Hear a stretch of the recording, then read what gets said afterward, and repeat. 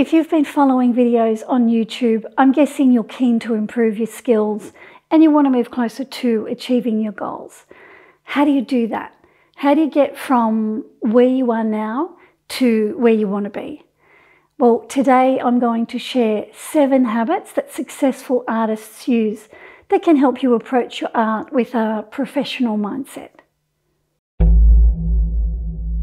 The old saying, practice makes perfect, rings true, but for successful artists, it takes on a deeper meaning. It's no good to practice an incorrect technique or an ineffective colour mixing strategy because that just reinforces mistakes. Mindless repetition won't cut it.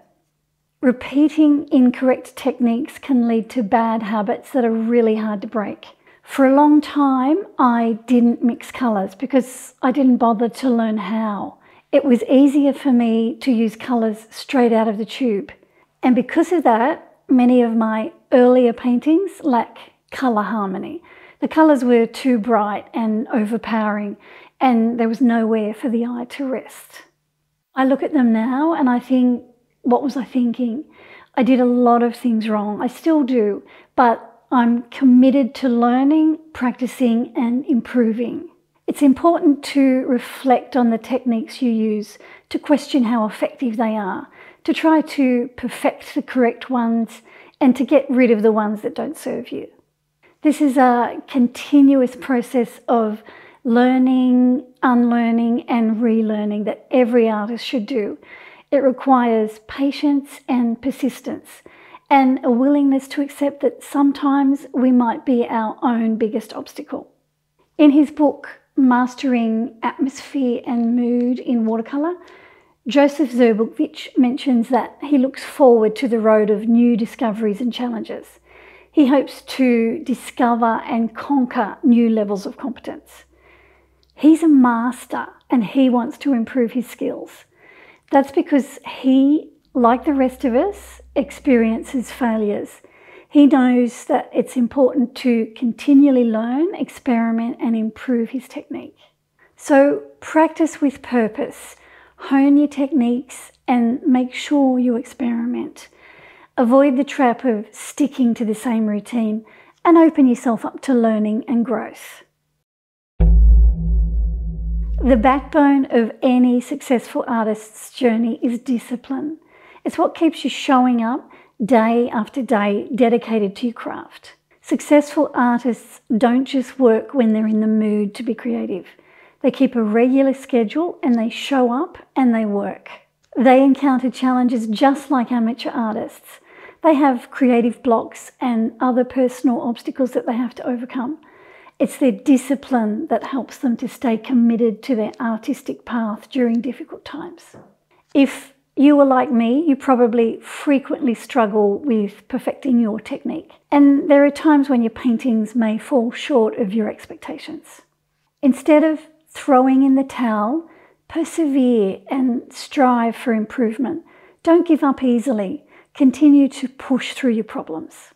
Mary White, in her book, Painting Portraits and Figures in Watercolor, mentions that she could wallpaper 10 houses with the hundreds of paintings that she's torn up over the years. She says, when you make mistakes, you have 2 choices: give up or try again. If you want to be a successful artist, be disciplined enough to try again and again and again. As an artist, you need to be consistent. Follow a routine, become familiar with your tools, refine your techniques, and overcome creative blocks by creating regularly, regardless of your mood. If you train your brain to be consistently creative, your skills will improve over time. Being consistent will allow you to explore and develop your unique artistic voice.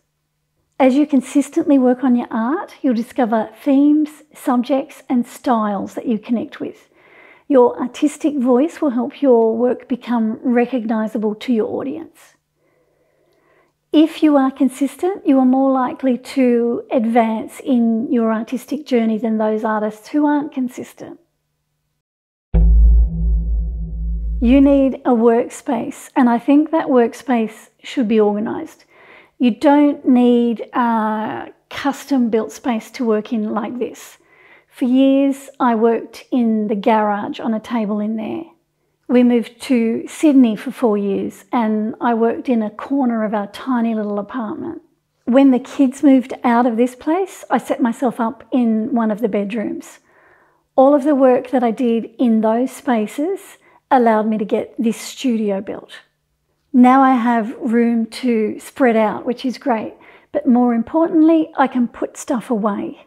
Everything has a place and I know where it is whenever I need it. I get in a mess when I'm painting. I seem to get stuff everywhere, but when I've finished a painting, I have this habit of cleaning up and putting everything away. Tidying up helps me to get into the right headspace so that I can start my next painting. So wherever it is that you paint, it might help you to be creative if you keep it organised. A tidy space will help you to focus. It will reduce distractions and you'll be able to get on with your work. Being creative can be a lonely pursuit. As artists, we often find peace when we're alone with our art supplies. That's important, but so is building a supportive network within the artistic community. When you have time, it's refreshing to connect with other creative people who understand you and have the same interests that you do. If you can, try to attend workshops and exhibitions to connect with other creative people. Feedback from your peers can offer fresh perspectives and give you some new ideas. Collaborations and shared experiences will enrich your journey, and they might lead to exciting opportunities that you never imagined. When you spend time with like-minded creative people, it not only enhances your personal and professional growth, but it may help you when you are faced with setbacks or creative blocks. A network of other artists might encourage you and help you to overcome obstacles. You can engage with other artists in person, or if you can't, there are online art communities that you can join. Creating art can be met with both praise and criticism, and it takes discipline to be able to use feedback as an opportunity for growth. We need to develop a thick skin and realise that any negative feedback isn't necessarily an attack on our skills or creativity. Look at it instead as a mirror that reflects areas that we might need to work on. It's not possible to please everyone, and because art is subjective, different people will have different responses to your work, and that's okay. What matters is being open to take note of the feedback, sift through it and take the parts that will serve your artistic growth.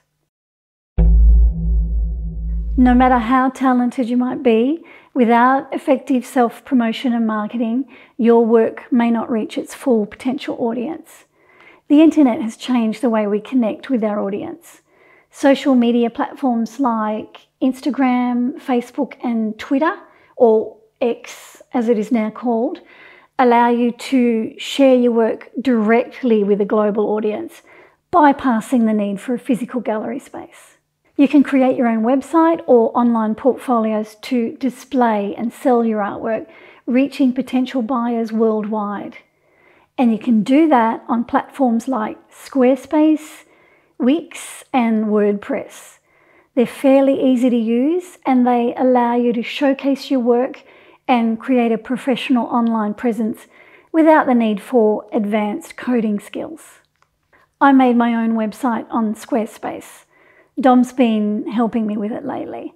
It's a work in progress, but it's working for me and I don't have any coding skills. I'm not technically minded at all. As well as that, online platforms like Etsy or Artfinder allow you to sell your artwork without costly gallery fees. I used to have an Etsy store and I sold thousands of prints and paintings around the world. That's what got me started. Social media is a really important tool to use if you want to grow your audience.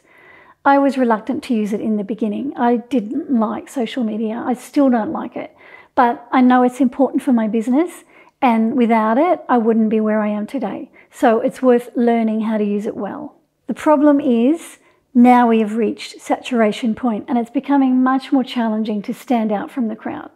So the decision to pursue gallery representation or embrace self-promotion through social media depends on your individual goals and the specific art market that you wish to target. So there you are. They are 7 habits that successful artists maintain. I hope you enjoyed this video. Please like and subscribe to the channel. If you paint in watercolor and you need extra help or a push in the right direction, head to my website to find information about my online classes. And while you're there, subscribe to my email newsletter, because if you do, you will get access to a full-length watercolor tutorial of mine and my free guide to the mistakes that watercolor artists make. Thanks for watching. I'll see you in the next video. I'll take him back to the house.